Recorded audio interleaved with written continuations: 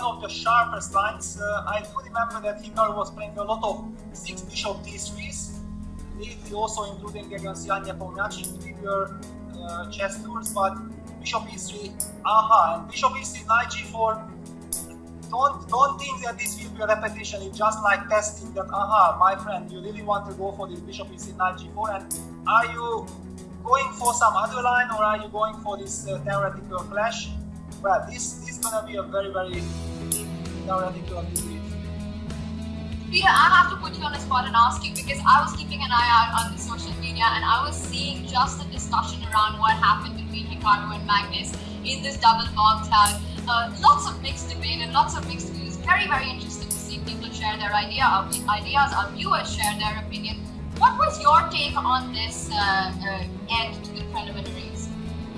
Well, I mean, I also have mixed feelings with it, but I was trying, not to really care about it because it was not decisive. Yeah? It was the last round, and the point was that, after Magnus played the move e4, e5, king e2, it's kind of like if you go to a battle with weapons, and then, both of the players are heavily armed, and one of them puts down the weapon. Yeah, I mean, what should the other guy do? I mean, there is basically no other choice if you want to be gentleman, if you want to be correct, to play king e7, to lay down your weapon yourself, and after that it was clear that this game will end with a draw. So, yeah, I understand those people who might say that, this is a little bit disrespect towards chess, it shouldn't be played like this.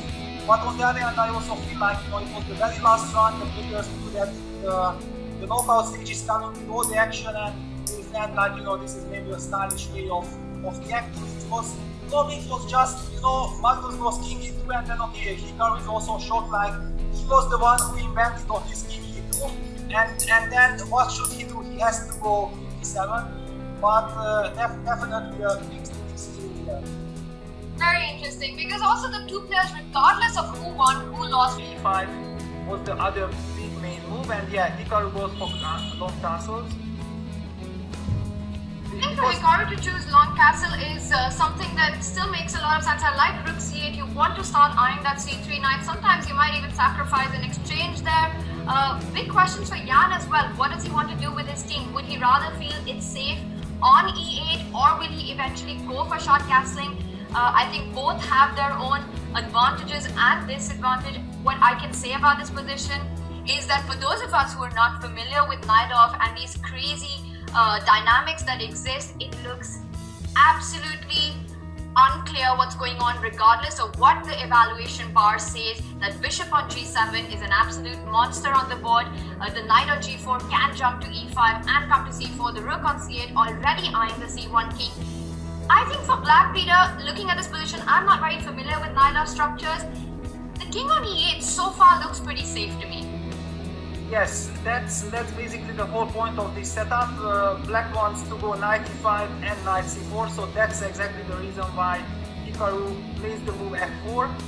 Very, very tempting option, because usually, I'm not exactly sure, but I somehow have the feeling that you were supposed to play knight e5 with the idea of knight c4. Whether you start with bishop e6, that I was not 100% sure. But this one, that after rook c8, if you get a chance and play the move f4, making sure that this knight will not jump all the way to c4, that makes perfect sense.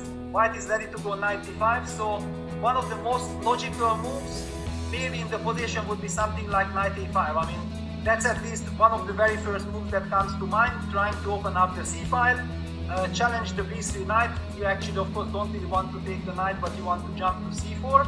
However, whenever the knight from c6 moves, then White gets the chance of putting his knight on d4, putting some extra pressure on Black's bishop on e6, and also getting ready for other options. And look at this, Jan goes for bishop takes b3. What a surprise.